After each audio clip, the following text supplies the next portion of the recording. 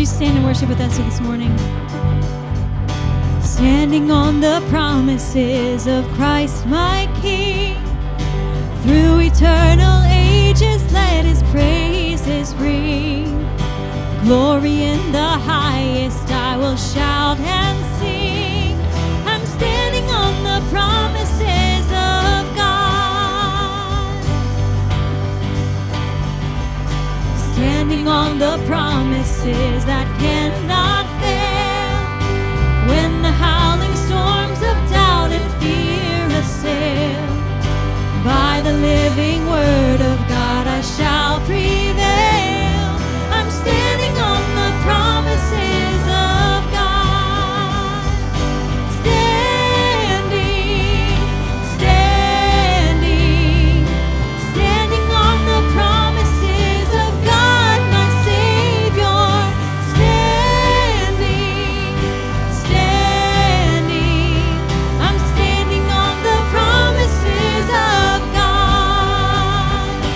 What a fellowship, what a joy divine, leaning on the everlasting arms.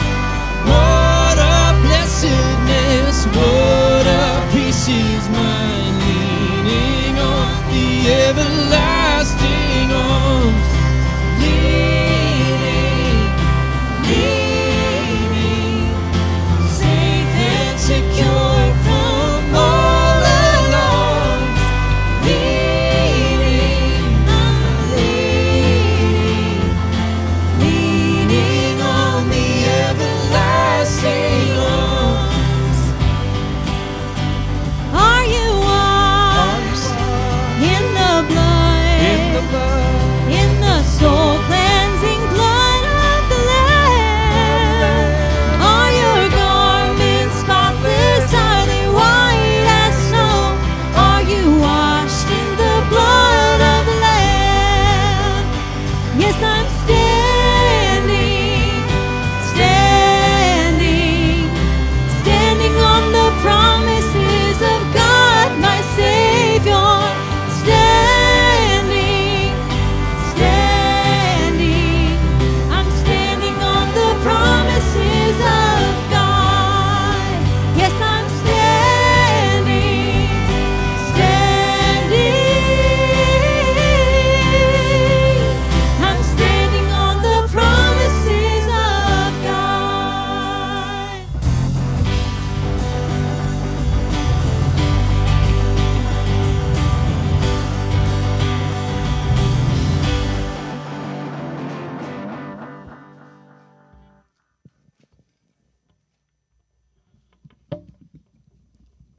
All right, good morning, everyone.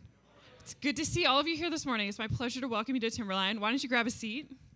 My name is Lindsay. I work here in the office. And I'm going to invite our ushers to come up first thing. So the first thing we're going to do this morning is lift our bucket offering. So if the ushers could come up for that. Our bucket offering is an offering we lift each Sunday in addition to our regular offering, which we'll do later.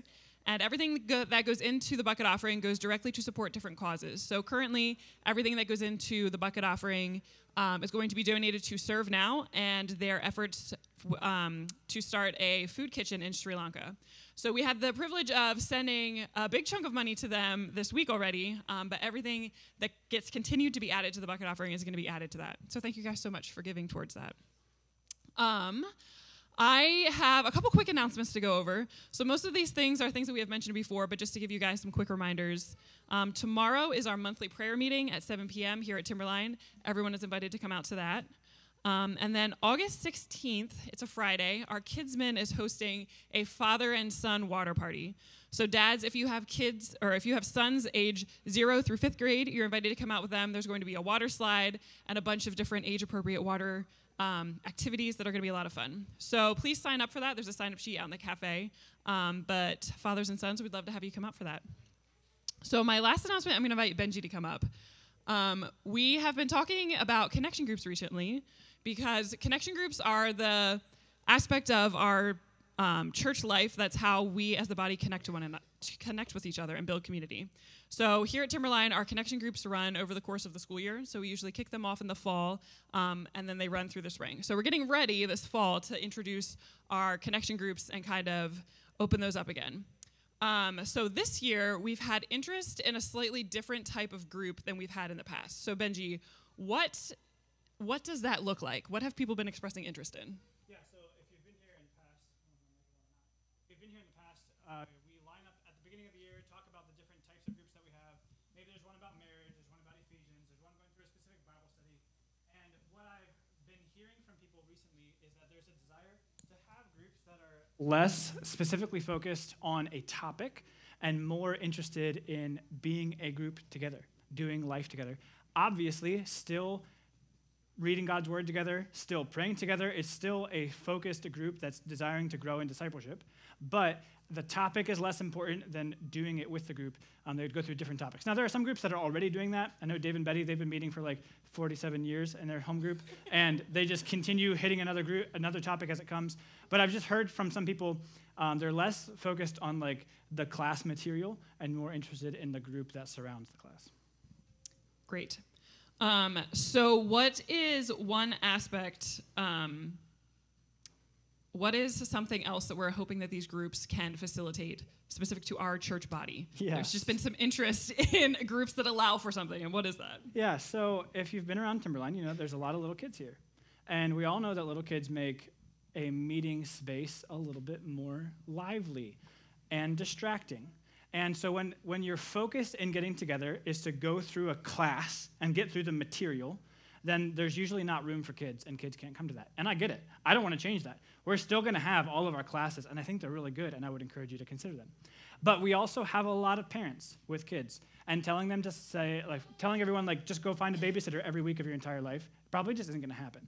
And so what we're doing then is we're not allowing any of our young families to participate in any of our groups. So I don't have the solution to that problem. But we want to think more creatively about what would it look like for young families to be a part of groups with each other, but even with older people as well, and make space for young people. So maybe instead of having an hour of class time where we're going to sit down and work through the material, we sit down over supper time, and we feed the family together, and we maybe just talk about the sermon and do a little Bible study about something that we're all familiar with, because maybe we were here on Sunday morning, we heard the sermon, or we listened to it online, and we already know it, and we're just talking about how we're going to apply it to our lives. And then little Johnny comes up and distracts the whole room, and then we go back to it and do it again. But realistically, if we're not going to allow kids to be a part of our lives, we're not going to allow families to be part of Timberline. And so we're trying to discover maybe we share babysitting. Maybe, I don't know what the solution is going to look like. But in theory, life groups could be open to doing it together as a family, and maybe even exposing our kids to what we're talking about as a family as well. Great. And just so you know, some of the things that we're bringing up, these are all things that have been suggested to us, or you guys are already talking about these things. So we know that the ideas are out there. We're just looking to help facilitate that and maybe make different types of groups so that everyone at Timberline can be a part of a small group and be able to participate. So we have some interest. We know that. What do we need to make this happen? Yeah, so two things that I would like to hear from you. One, if you have a house that's big enough to host a number of people, that'd be great, because as inflation increases and generations continue to grow, most people that I know that are my age don't have a house that's big enough to have more than one other family. So we just need space. That's one thing. So if you would like to host a group, let us know. Also, just let me know that you're interested. If you like this idea and it sounds fun and you're less interested in the specific class, like I said, there are other classes going on and they are good and you should still consider them. If you are interested in this idea, I just need to know, are we talking about 10 people? Or are we talking about 100 people as we go about planning? Because we want to announce all the groups here in a couple weeks. So if you have interest in that, just be in touch with me sometime in the next couple weeks. Great. Thank you so much. So I know it's middle of summer still, but keep thinking about this fall and connection groups and what you would like to be a part of. We'd love to hear back from you. So this time, why don't you stand up, say good morning to each other, greet each other. We're going to continue worshiping.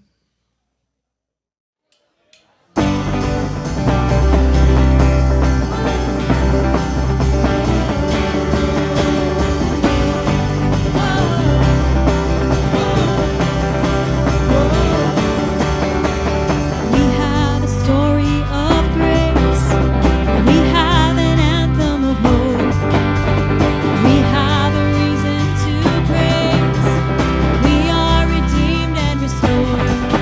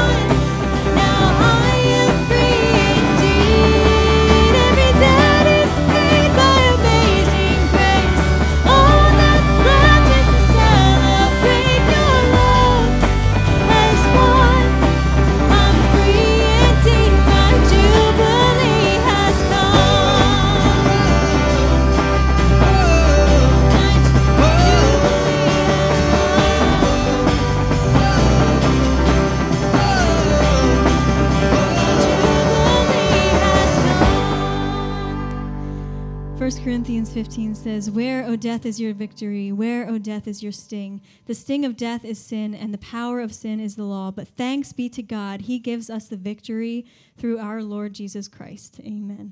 Let's continue to worship this morning.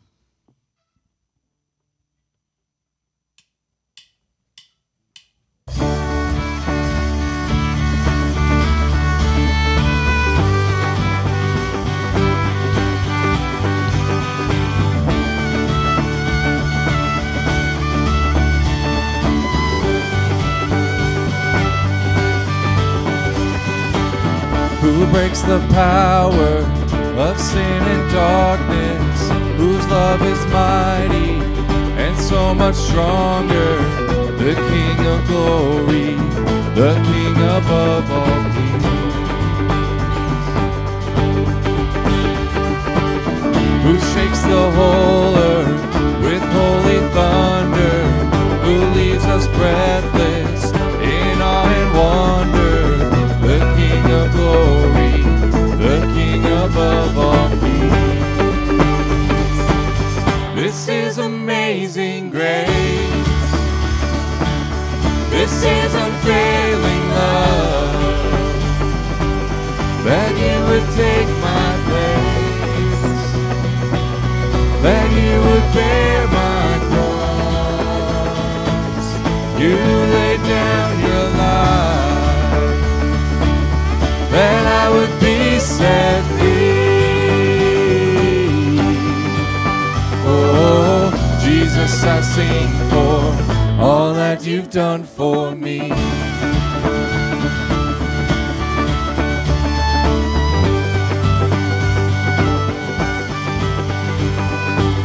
Who brings our chaos back into order, who makes the orphan a son and daughter, the King of glory, the King of glory, who rules the nations with truth and justice, shines like the sun in all of its brilliance, the King of glory, the King above all peace. This is amazing grace. This is unfailing love, that you would take my place, that you would bear my cross. You laid down your life, that I would be set free. Oh, Jesus, I sing for all that you've done for me.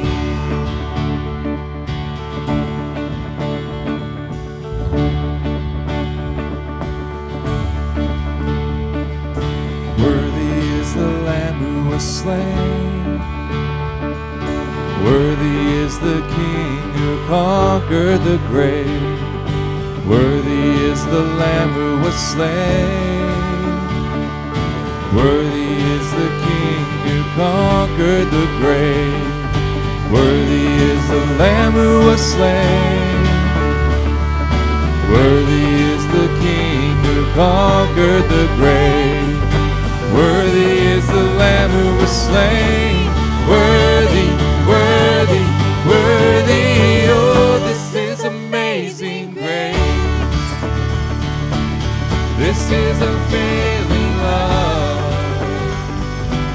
that you would take my place, that you would bear my cross.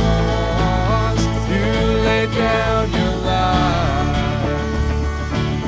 that I would be set free.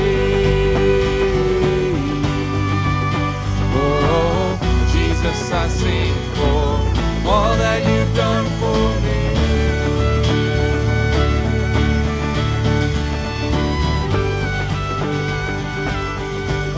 You've done for me.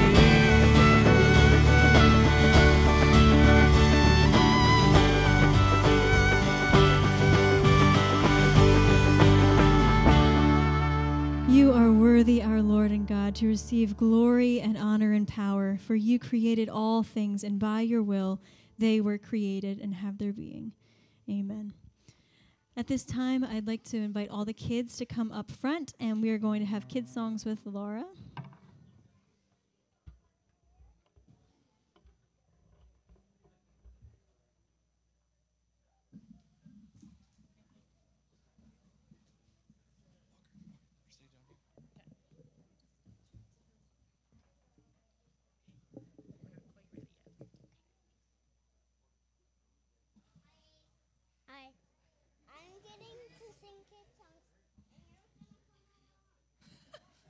Good morning, everybody.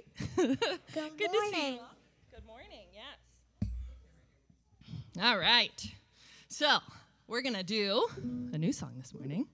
And so here's the thing, kids. Once you guys as you continue to grow and as you continue to read God's Word, it's important to be able to find stuff in there. So we're going to sing all the books of the Old Testament this morning in a fun little ditty.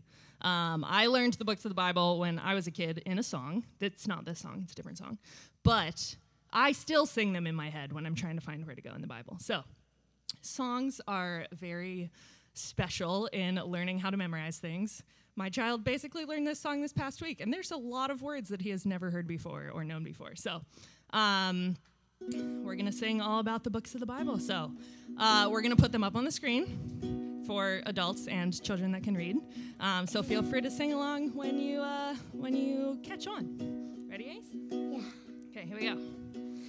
Genesis, Exodus, Leviticus, Numbers, Deuteronomy, Joshua, Judges, Ruth, 1st and 2nd Samuel, 1st and 2nd Kings, 1st and 2nd Chronicles, Ezra, Nehemiah, Esther, Job, and Psalms, Proverbs, Ecclesiastes, Song of Solomon, Isaiah, Jeremiah, Lamentations, Ezekiel, Daniel, Hosea, Joel, Amos, Obadiah, Jonah, Micah, Nahum, Habakkuk, Zephaniah, Haggai, Zechariah, Malachi.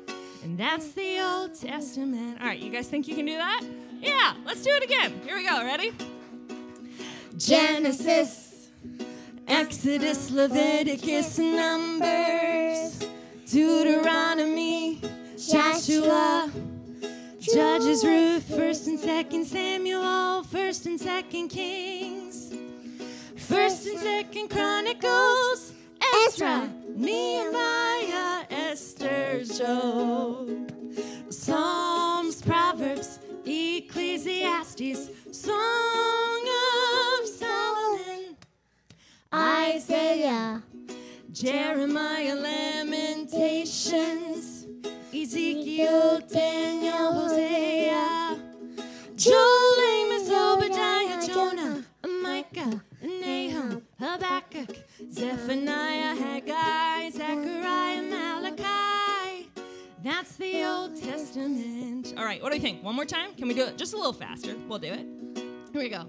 Genesis, Exodus, Leviticus, Numbers, Deuteronomy, Joshua, Judges, Ruth, 1st and 2nd Samuel, 1st and 2nd Kings, 1st and 2nd Chronicles, Ezra, Nehemiah, Esther, Job, and Psalms, Proverbs, Ecclesiastes, Song of Solomon, Isaiah, Jeremiah, Lamentations, Ezekiel, Daniel, Hosea, Joel, Amos, Obadiah, Jonah, Micah, Nahum, Habakkuk, Zephaniah, Haggai, Zechariah, Malachi.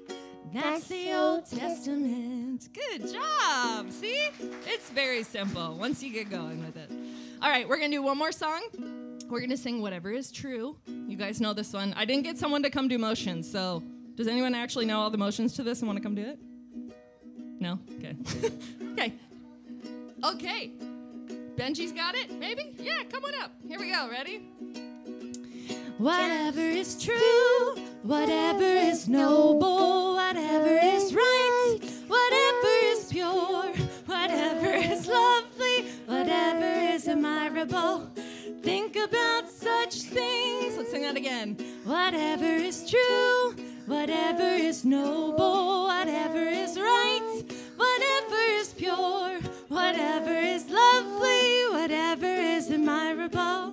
Think about such things. If anything is excellent, if anything is praiseworthy, worthy, think about such things. Whatever is true, whatever is noble, whatever is right, whatever is pure, whatever is lovely, whatever is admirable. Think about such things. If anything is excellent, if anything is praiseworthy, worthy, think about such things. One more time. Whatever is true, whatever is noble, whatever is right, whatever is pure, whatever is lovely, whatever is admirable. Think about such things. Think about such things. Wonderful. Good job, kiddos. Good singing. All right, kids are dismissed to your classes. If you have kids and you've never been here before, follow the herd of children out the doors, and there will be some adults out there that look like they know what they're talking about. They will tell you where to go, okay? Everybody else can stand. That's okay. Stand and sing. Okay. Good job.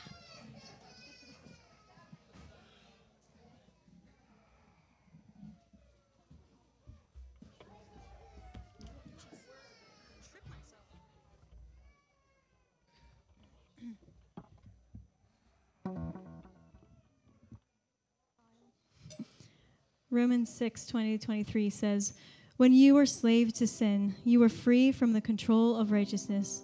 What benefit did you reap at that time from the things that you are now ashamed of? Those things result in death. But now that you have been set free from sin and have become slaves of God, the benefit you reap leads to holiness, and the result is eternal life. For the wages of sin is death, but the gift of God is eternal life in Christ Jesus our Lord."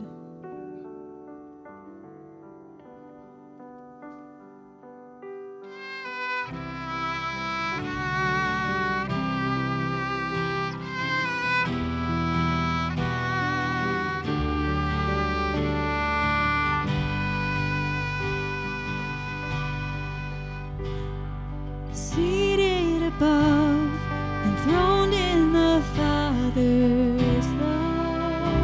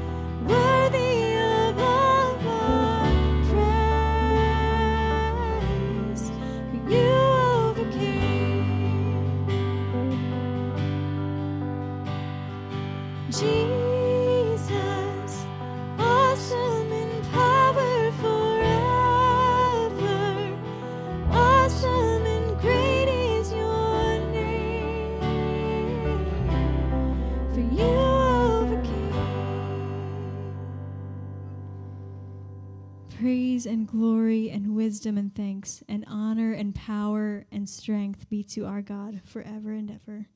Amen.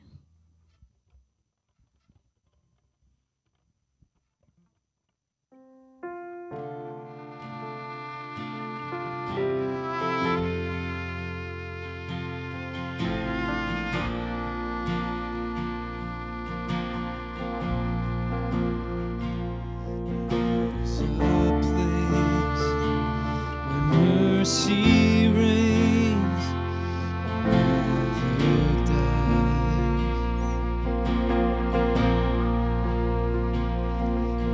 There's a place where streams of grace flow deep and wide, where all the love I've ever like a flood goes flowing down. At the cross, I surrender my life. I'm in all of you. I'm in all of you. Where your love ran red and my sin washed white. I owe to you. I owe to you, Jesus.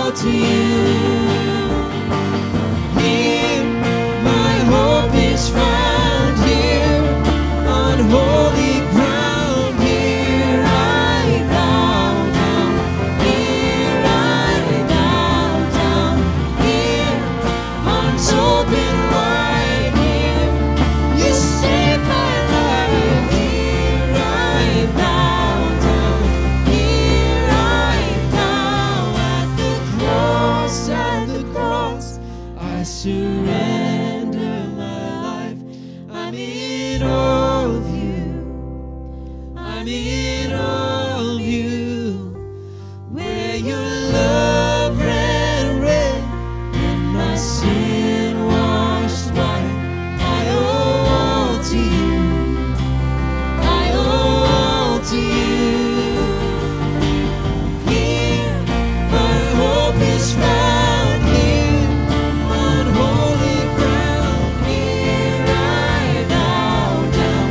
Here I bow down. Here arms open wide. Here you saved my life. Here I bow down. Here I bow at the cross, at the cross. I surrender my heart. I'm in awe of you. I'm in awe of you. Where your love ran red and my sin washed white. I owe all to you. I owe all to you. I owe all to you. I owe all to you, Jesus.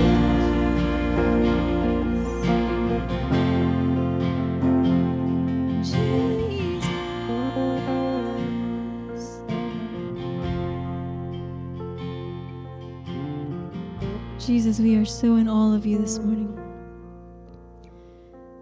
Lord, I pray that you would captivate our hearts, transform our hearts, Lord, this morning through your word. May we come to the foot of the cross and surrender our lives to you. Surrender our pride, surrender our shame. Lord, may we leave all distractions and come to you and seek you with all of our heart this morning, God. And may you renew us. May you transform our lives. God, we praise you. You are worthy of our praise and our adoration. Lord, we praise you. Amen. You may be seated. And the ushers can come up for the morning offering. This is our regular offering. Would you bow with me as we offer this together? Father God, you are holy, holy, holy, and worthy of praise. And we want to see your kingdom come, and we want to see your will be done here on earth as it is in heaven. God, we acknowledge that everything that we have is from you. We need you. God, would you give us the strength, the wisdom, the patience, the resources that we need today to walk in fellowship with you. God, we are sinful people. Would you forgive us our sins? Would you teach us how to recognize sin?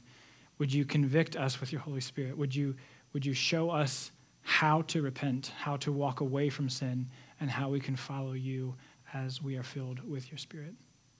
Lord, would you protect us from every kind of evil and every kind of wickedness? You are King of Kings and Lord of Lords. It is your kingdom that we want to see grow. It's only by your power that it can happen, and it is for your glory. So God, with all that in mind, we come this morning with an offering, not because we have to or because we feel obligated, but because we want to honor you with every part of our lives. And so we give with cheerfulness this morning. Would you be honored and glorified? In Jesus' name, amen. You guys can go ahead.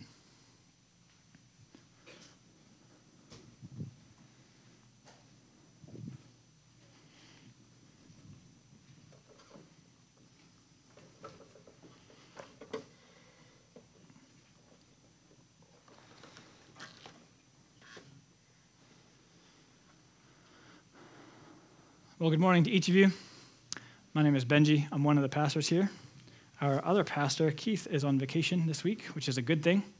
And actually, I'm going to be gone next week, so just a heads up on that.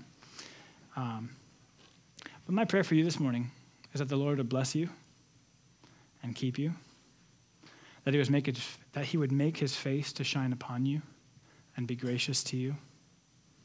May the Lord turn his face toward you and give you peace. As we transition our focus from singing and from giving to hearing God's word, I would like to pray again and invite the Lord to guide our time and invite you to take this time to ask the Lord to take all the other things that are going on in your mind, your lunch plans, your next week plans, that person next to you who stinks, take all of that out of your mind, and to be able to focus on God's word again this morning. Father, you are worthy of all things, and this morning you're worthy of our attention.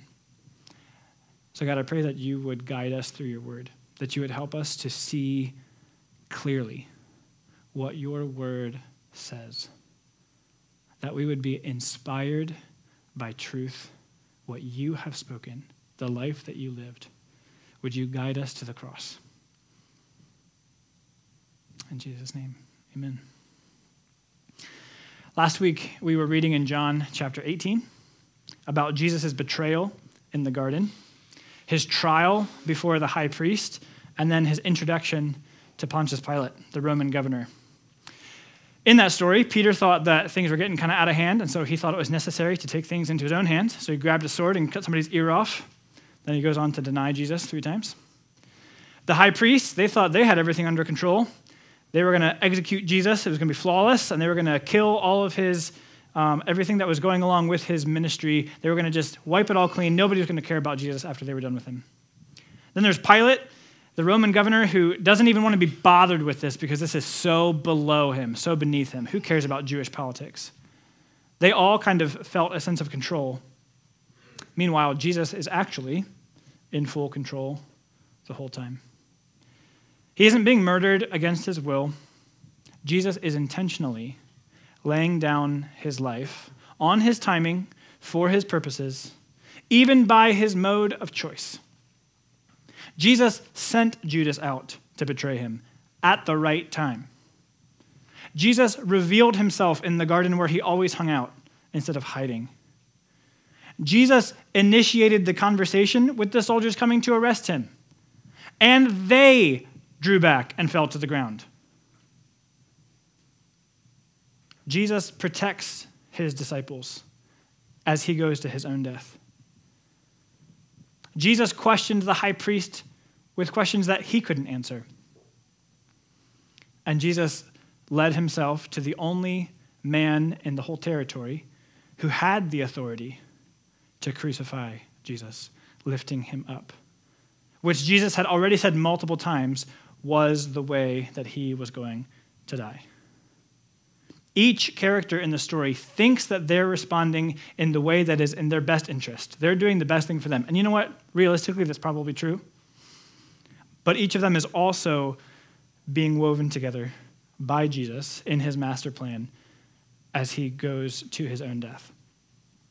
So this same story of controlled sacrifice continues today as we finish John 18 and step into John 19. We had left Jesus outside of Pilate's home because the Jews didn't want to enter his home because they would be defiled. Pilate already tried to ignore this whole thing and just said, can't you just take care of this yourself? I have no interest in this. But the Jews insisted that Jesus needed to be put to death. And so we start today's passage with Pilate's interview of Jesus inside the house without any Jews present. Chapter 18, starting in verse 33. So Pilate entered his headquarters again and called Jesus and said to him, "Are you the king of the Jews?" Jesus answered, "Do you say this of your own accord, or did others say it to you about me?" Pilate answered, "Am I a Jew? Your own nation and the chief priests have delivered you over to me. What have you done?" Jesus answered, "My kingdom is not of this world. If my kingdom were of this world, my servants would have been fighting, that I might not be delivered over to the Jews. But my kingdom is not from this world." Then Pilate said to him, "So you are a king?" Jesus answered, "You say that I'm a king. For this purpose I was born, and for this purpose I've come into the world, to bear witness to the truth. Everyone who is of the truth listens to my voice." Pilate said to him, "What is truth?" After he had said this, he went back outside. It's curious to me that the conversation starts here with Pilate asking Jesus if he is the king of the Jews. Remember, this is a Roman empire, right? So an empire is the vast domain made up of many little kingdoms and or nations and or provinces. And Caesar is the emperor. He's the ultimate sovereign over the entire collective empire, for lack of a better word. Now, under that empire, there could be many kings, governors. Herod, for example, was an extremely wealthy man, and his father, Herod the Great, became king of the Jews more or less because he bought it out.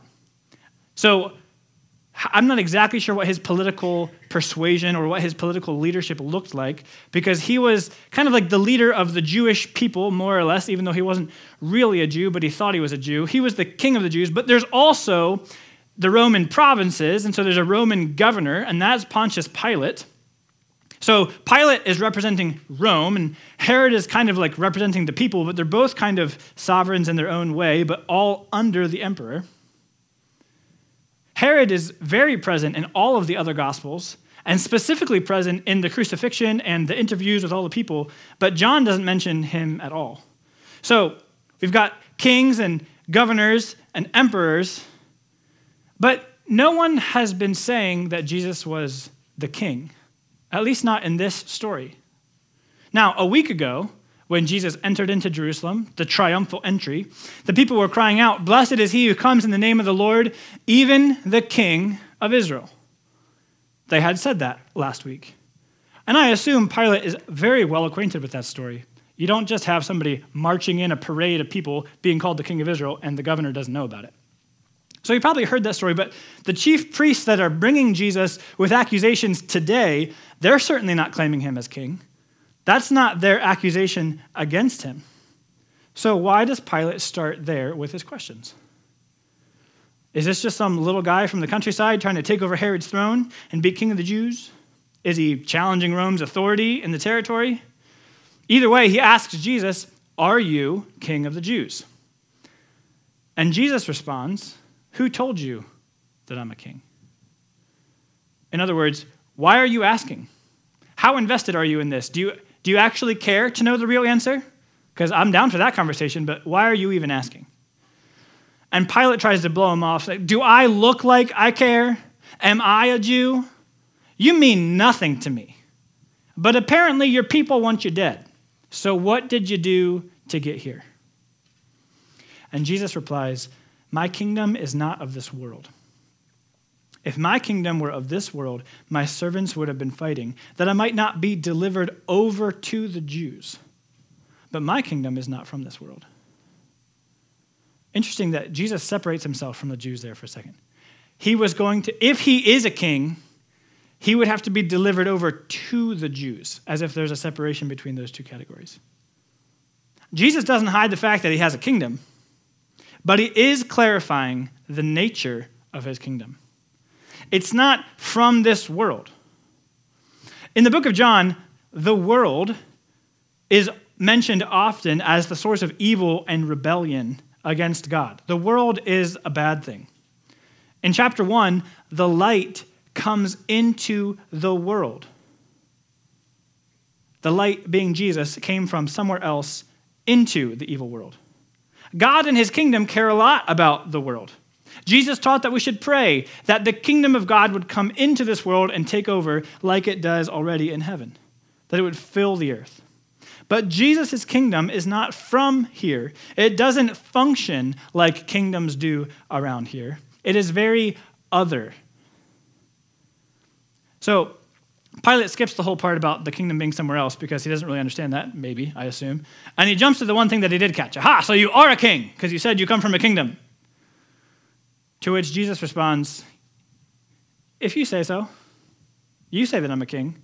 But for the purpose of this conversation right now, Pilate, I was born to bear witness about the truth. So yeah, sure, king thing, whatever. That's not going to help us get to where we need to go. For you and I right here, what we need to focus on is this conversation is about truth. That's what matters right now." Pilate has no time for that conversation. So he blows it off and says, "What is truth?" and walks back to the crowd. Now, we don't know what Pilate meant by the words, "What is truth?" He could have been facetious and scornful, making fun of Jesus for thinking that there is truth. He could have been impatient. Like, come on, The Jews wake me up at 6 o'clock in the morning to have this dumb trial, and you're just going to talk to me about truth? I ain't got time for this. I'm going back to bed. He could have been sincere. He could have been asking Jesus, what is truth? We really don't know what he meant by that statement. I've heard whole sermons preached about what he did mean, but we really don't know what he meant. Maybe at this point in the conversation, Pilate just assumes that Jesus is a harmless philosopher wandering about trying to teach the truth to the people. Maybe he's a hopeless dreamer.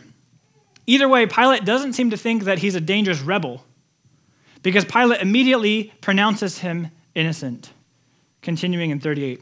After he had said this, he went back outside to the Jews and told them, I find no guilt in him.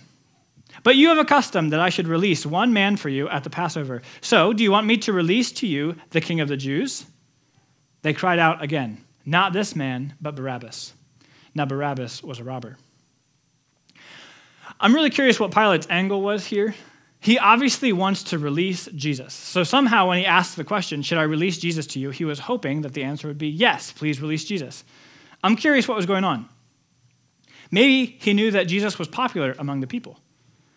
I mean, Jesus had healed a lot of people. There was a lot of people who were very much on page Jesus. And I'm sure Pilate, being the governor, he had heard about the healings. He knew of this miracle man. So perhaps he's thinking, well, the Sadducees, the chief priests, they delivered Jesus to me as a criminal. But they're kind of like the mafia. They're kind of like their own little thing that just does things with lots of power, lots of money, and they get their way. It's like maybe the people at large actually love Jesus. So I know that the Sadducees brought him as a criminal, but I'm going to take him to the people and see if the people want to set him free. But even if that was his goal, the people, the crowd had turned. And they all say, no, we want Barabbas instead.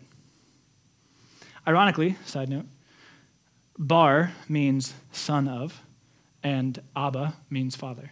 So Barabbas' name literally means son of the Father. And Jesus, the real son of the ultimate Father, takes the place of this other son of the Father. John also highlights one fact about Barabbas, that he was a robber. John doesn't give any description of the two other men that were crucified beside Jesus, but Matthew and Mark specifically call them robbers, using the same Greek word. I'm curious if maybe Barabbas and his two friends were the three guys that were supposed to be crucified, and that's why they happened to have 3 crosses ready, and that's why everything was in place. But Jesus, the Son of the Father, took the place of this other son. We tend to look pretty poorly on Barabbas, but I wonder, perhaps he was just a very devout Jew. There was a group of Jews called the Zealots, and their conviction was Rome was ruining and corrupting the world, and the correct response was to stand up. And so they took swords and they fought. They thought they should take back the kingdom of God by physical force out of their zeal and love for God. Very potentially, Barabbas was a Jew who had the Torah memorized, who loved God's word, who was committed to the kingdom, or at least his best understanding of it. I'm really curious what was going on in Barabbas' mind as he sees this other Jew stepping in his place, and he is released. Speculation, that's really not the point of the sermon today. We continue on in chapter 19, verse 1. Then Pilate took Jesus and flogged him. And the soldiers twisted together a crown of thorns and put it on his head and arrayed him in a purple robe. They came up to him, saying, "Hail, King of the Jews!" and struck him with their hands. Pilate went out again and said to them, "See, I am bringing him out to you, that you may know that I find no guilt in him." So Jesus came out, wearing the crown of thorns and the purple robe. Pilate said to them, "Behold the man."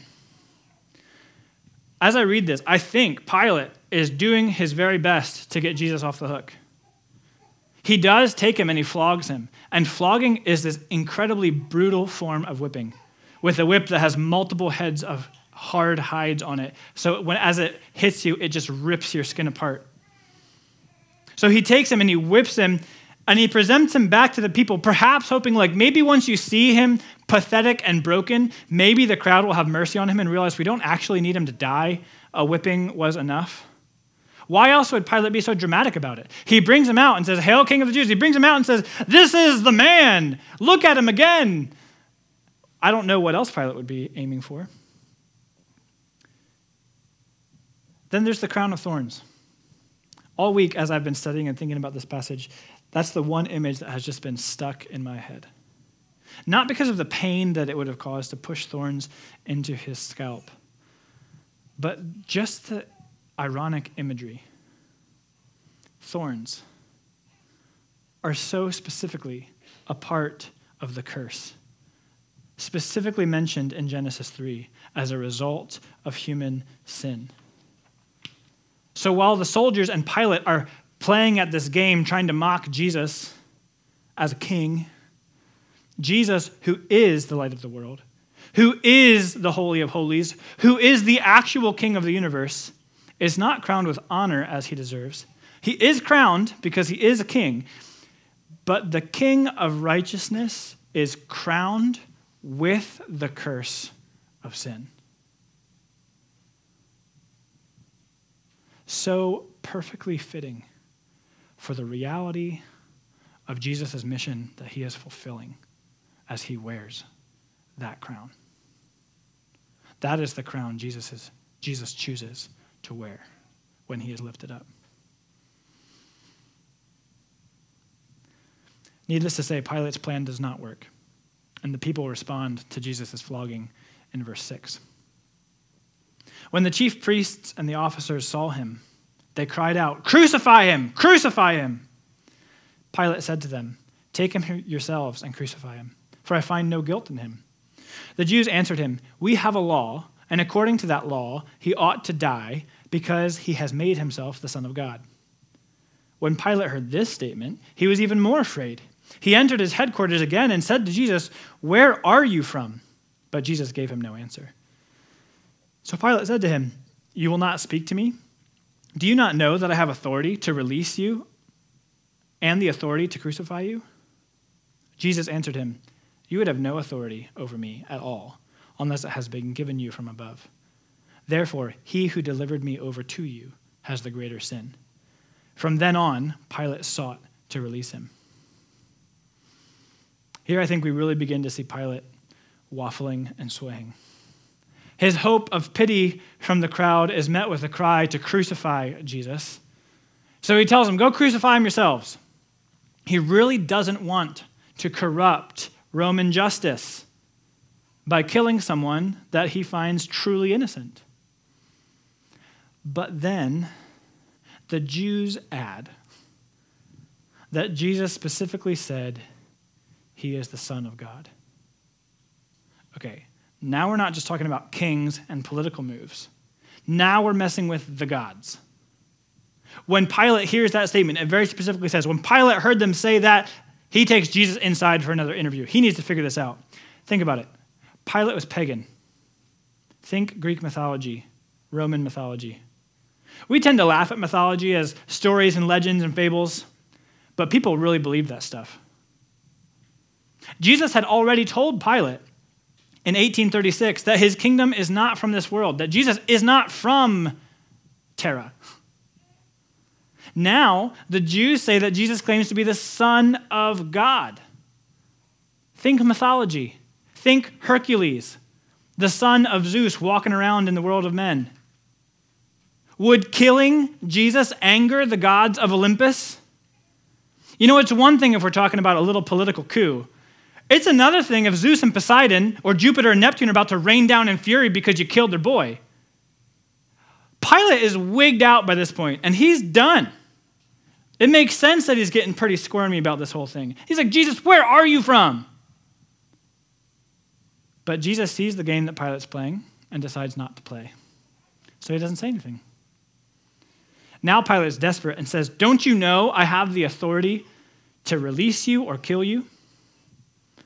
I've always heard that statement as kind of a bullying tone, like, "You know I can kill you, right?" Or maybe from one of like an arrogant, nonchalant, like, "You know, I could like kill you, so you better answer my question." I wonder if Pilate was actually like, Jesus, well, say, okay, so the gods, and they said, "Jesus, who are you? You need to answer this question, because I need to know, because I'm supposed to kill you, and I don't know what to do, and what's going on?" Nevertheless, in his plea, he mentions that he has the authority over Jesus' life. And that stirs an answer from Jesus. Jesus responds, You would have no authority over me at all unless it was given you from above. Therefore, he who delivered me over to you has the greater sin. Again, Pilate might feel like he's in control of the situation, but he is being played. Jesus is unmoved. Jesus knows who's in control. And it almost sounds like Jesus has given Pilate a free pass. On one hand, he tells Pilate, you know what, you're only going to do what God allowed you to do anyways, just so you know. And also, it's not really your fault. The real sin goes to the person who delivered me over to you. Now, that last phrase used to be really confusing to me. Therefore, he who delivered me over to you has the greater sin. Because Jesus had just established that all authority comes from God and that God had given Pilate authority. And so I read that thinking, then God's the one who delivered you over to him. So is God the one with the greater sin? Which is just an elementary reading of it. Jesus is talking about the chief priests. Pilate's just a pawn. He's doing the best that he can with the cards he's been dealt with. Pilate didn't know there was going to be a crucifixion today. He woke up and there's a bunch of angry Jews outside his house saying, hey, we need to crucify this guy. He's like, I don't know. What is Judaism anyways? Pilate wants to release Jesus. He wants to set him free. But that doesn't agree with Jesus' plan. Jesus needs Pilate to crucify him. It's the Jews who are actually sinning here. They're the ones who know God's law. Ironically, God's law is God's word. God's word made flesh is Jesus. They know God's law, but they don't. In theory, they want to honor God, and yet they're murdering God, their own Messiah, their own king. The appearances in this story are just ironic. You have the religious people who are doing everything opposite of their religion. You have Pilate, the political powerhouse. To the crowds, he appears strong, but he can't even make up his own mind. He goes outside, inside, outside, inside, outside. Then you have Jesus, who is just flogged and is all but bleeding out. He looks weak, yet he is fully composed and not shaken by Pilate. So Pilate says, I have the authority over you. And Jesus maybe smirks a little bit. And then Jesus speaks truth. Pilate's now desperate. And from this point on, Pilate is doing everything he can to release Jesus. We get to verse 12. But the Jews cried out, if you release this man, you are not Caesar's friend. Everyone who makes himself a king opposes Caesar. So when Pilate heard these words, he brought Jesus out and sat down on the judgment seat at a place called the Stone Pavement, and in Aramaic, Gabbatha. Now it was the day of preparation of the Passover. It was about the 6th hour. He said to the Jews, behold your king. They cried out, away with him, crucify him. Pilate said to them, shall I crucify your king? The chief priests answered, we have no king but Caesar. So he delivered him over to them to be crucified.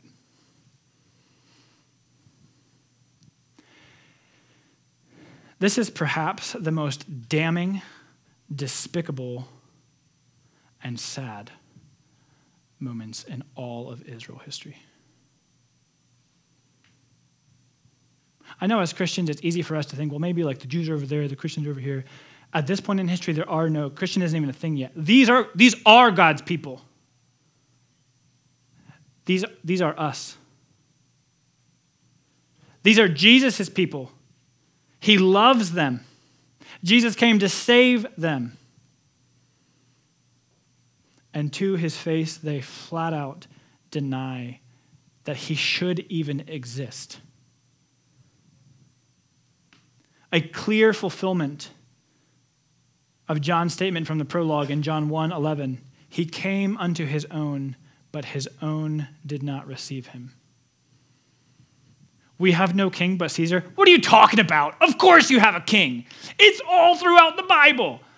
God established it when Jacob blessed Judah and said, a king will come from your line. And then you had David, and God made a new covenant with David and said there's going to be a king that rises up, a Messiah that's going to lead you from the people. These are Jews who hate Rome. They hate Caesar. They would do anything to get liberated from Caesar. And they know they're waiting on a Messiah who's going to be a king. But just because their panties are in a wad and they feel attacked and their little system of religiosity isn't working, their pride gets in the way. And they give their allegiance to the man that they hate most of all. In front of the entire listening Jewish audience, and say, we have no king but Caesar. I have to wonder what the Passover celebration the next day was like. I have to wonder what it was like to go to synagogue next week and listen to these same men open a scroll and dare to read out loud anything from the Bible, specifically the passages that speak of the king. Did the crowds see the open hypocrisy? Did conviction slap the leaders in the face as they read each prophecy that they just saw fulfilled in every way on the cross? Speculation. Meanwhile, from Pilate's perspective, this really clinched the deal because they appealed to Caesar. Emperors were very jealous people. Most of them had to kill to get into their place. Tiberius would certainly not be happy if he received a report that Pilate had a rebel king in his hands on trial and then let him go. Tiberius, in a blink of an eye, could end Pilate's career or his life. This was no longer a question of justice. It was a question of life and death for Pilate. And so our passage concludes the end starting in verse 16. So they took Jesus, and he went out bearing his own cross to the place called the place of a skull, which in Aramaic is called Golgotha. There they crucified him.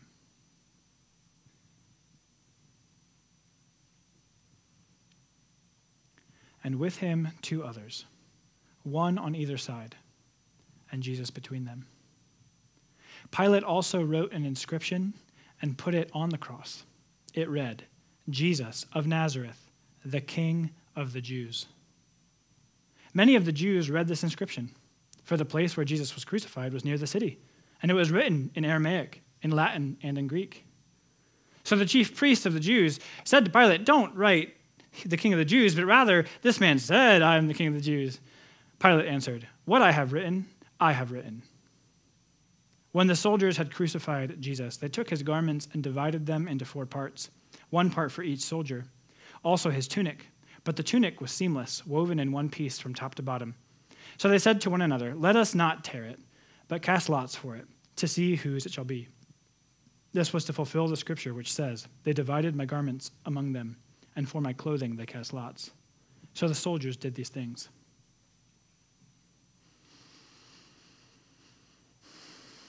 To crucify Jesus, Pilate was backed into a corner. He didn't want to do it, but the chief priests outsmarted him and forced him. He seemingly had no choice. And I would imagine that Pilate resented that. And so, knowing that it was the chief priests who were behind all this and that they were Jews, he takes his best jab at Jews through the crucifixion process. Crucifixion was humiliating. It was humiliating to be associated with it. And so he said, fine, you want me to crucify this guy? I'm going to label him as your king, your leader. Aren't Jews cool because your king is crucified? It was written in every language. Greek was the language of the people. That was the easy language. Aramaic was the local dialect, the local language that was spoken. Latin was the official language of the Roman Empire, political things. John specifically says that many Jews read it. But even in this petty act of revenge, God's plan is at work. Because all Roman public records would show, all Jews who walk by would see, all of the world who can read and understand would know that it is clear and even prophetic from Pilate's own hand Jesus is the King of the Jews. John adds that the soldiers divided his garments and then cast lots for the one that was inseparable. Psalm 22:18 specifically talks about that in reference to the king. For your homework today, go read Psalm 22, and look for every single nuance of the cross in that passage. It's incredible. Any Jew who knows the Torah, which is most, who listens to the Psalms, who goes to the temple, any Jew who witnessed the casting of lots should have seen what was going on. Any Jew who sees him lifted up as the serpent was lifted up should have seen what was going on. When Jesus cries out, my God, why have you forsaken me?" That's another reference to Psalm 22. Any Jew should have known what was going on. This passage today, from beginning to end, is telling one clear story. The hour is here. Jesus is revealing his true self to the people, and he is the King of the Jews. He is the Messiah that they have been waiting for since the fall. He is the offspring of the woman who would crush the serpent's head. You see it in his authority over every situation he's in. You see it in his crown of cursed thorns. You see it in the sign hanging above him that says he is king. You see it in his garments being fought over, gambled over by the soldiers. This is God revealing his truest form. God is love. Greater love has no one than this, that someone lay down his life for his friends. Some people think love is cute, love is romantic, marriage is love, or friendship is love. This is love. This is love. Love is hard. Love is messy. Love is perhaps even ugly at times. But it is good and it is pure. God is revealing himself to us. God created us not just for his own enjoyment so he could watch us exist, but he wanted to share his glory and share his goodness with other beings. But then the beings that he created to share in his goodness and glory, instead of choosing his goodness and glory, we chose sin. We chose chaos. We chose evil instead of choosing God's glory. And way back in Genesis 3, God already decided beforehand that he was going to make atonement for that. He was going to reconcile it, whatever it took, so that he could bring the people lost in sin and death and chaos and bring them back to enjoy the goodness and glory of God, because that's why he created us to start with. And he knew to do that, it would take his own life. He knew he would be mocked and spit on and beaten and killed. He knew that love often looks like the opposite of power. It looks like sacrifice. It looks like humility. And Jesus came into the world for this purpose: to shine light in a dark place. And the darkness could not overcome it. Pilate, the chief priests, the angry mob, Satan, and all the powers of hell could not outsmart or overcome Jesus. His truth and his love stand firm. Just like Joseph being sold into slavery in Egypt, Jesus took what other people meant for evil and he used it for good, to make his love known to the world, to declare the truth to the world, that Jesus is the King of the Jews and he is the King of the world. And that because of his love, through his grace, as a result of his humility on the cross, we can have abundant life as we believe in and trust in his name and his name only. Jesus has shown us what true love actually looks like. And he also broke the power of sin over us. He is inviting us to believe in him for salvation and to trust his love.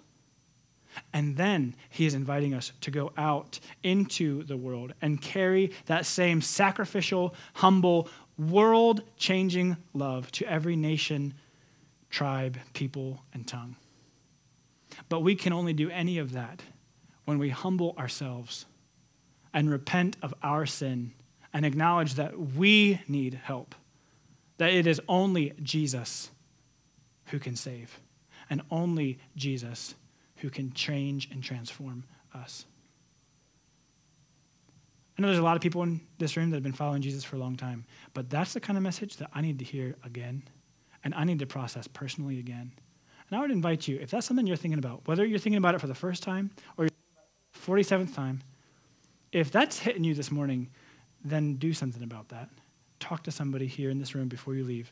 Pray with somebody. And just have that conversation with God again. We need the power of God at work in us. Let's pray. Lord, we are so grateful for the immensity of your love. We worship you, that you are the light that shines in the darkness, and it is not overcome. No one can overcome your power and your love. You deserve all honor and glory and praise for all time and forever. Jesus, thank you for your sacrifice, laying down your life voluntarily so that we, who chose sin and chose evil, so that we could be saved and walk in your love and in your light. God, I pray that you would stir in each of us as individuals this morning, because your Holy Spirit is present here with all of us. Would you stir in each of us, what does this mean to me today? What does this mean to us as a church? What does it mean to us as a people? What are you calling us to do? How are you calling us to live accordingly? But oh God, we need you. We need you. We cannot do this on our own. It is your kingdom that we want to see grow, not my kingdom. And when I do things on my own strength, it's from my kingdom. It's only by your power that it can happen. And I always want to do things my way, by my wisdom but I acknowledge we can't do this without you. And it's your glory that we're seeking. Left to ourselves, we always seek and turn our own glory. God, it is yours is the kingdom, and yours is the power, and yours is the glory forever and ever. We need you to be at work in us. Lord, would you send your Spirit and fill us and empower us that we might glorify Christ as our King, as our sovereign, that the name of the Lord would be honored and praised. In the name of Jesus, we pray. Would you stand up for benediction this morning? May you know the length, the height, the width, and the depth of God's love for you. May you bear every good fruit as you are filled with his Holy Spirit. May you be strengthened by his glorious power, so you will have all the endurance and patience you need. May you be filled with joy, always thanking the Father, who has enabled you to share in the inheritance that belongs to his people who live in the light. For he has rescued us from the kingdom of darkness and transferred us into the kingdom of his dear Son, who purchased our freedom and forgave our sins. In the power and love of God, go in his peace. You're dismissed.